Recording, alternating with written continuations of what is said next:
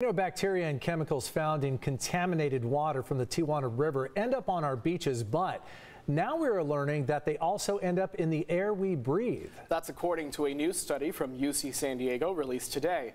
CBS 8's Rocio de la Fe looks into what scientists found and the possible implications it can have on our health.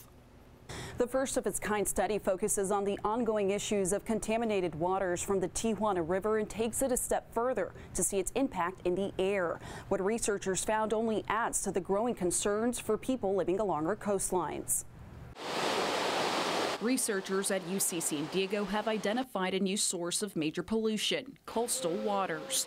New research shows the sewage contaminated waters transfer to the atmosphere in what's known as sea spray aerosol, which is formed by breaking waves and bursting bubbles. The sea spray aerosol contains bacteria, viruses, and chemicals. Once pollutants become airborne, that just means that so many more people can be exposed to those pollutants. It just extends well beyond people just going to the beach or getting in the water. The team conducted the study by sampling coastal aerosols at Imperial Beach and water from the Tijuana River between January and May of 2019.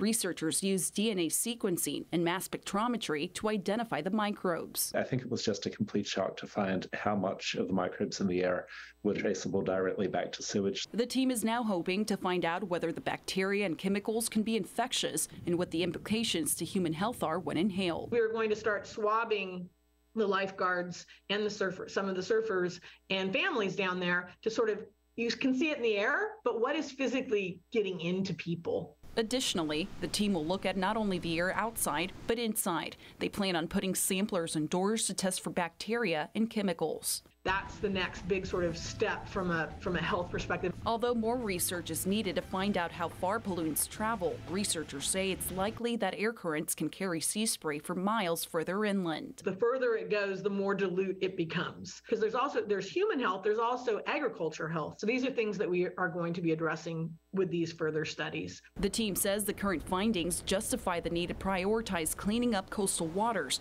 and stopping the flow of sewage from the Tijuana River. We have an infrastructure problem that's causing not only polluted water, but here this research demonstrates that people in coastal communities like Imperial Beach are exposed to coastal water pollution even without entering that water. Rocio de la Fe, CBS 8.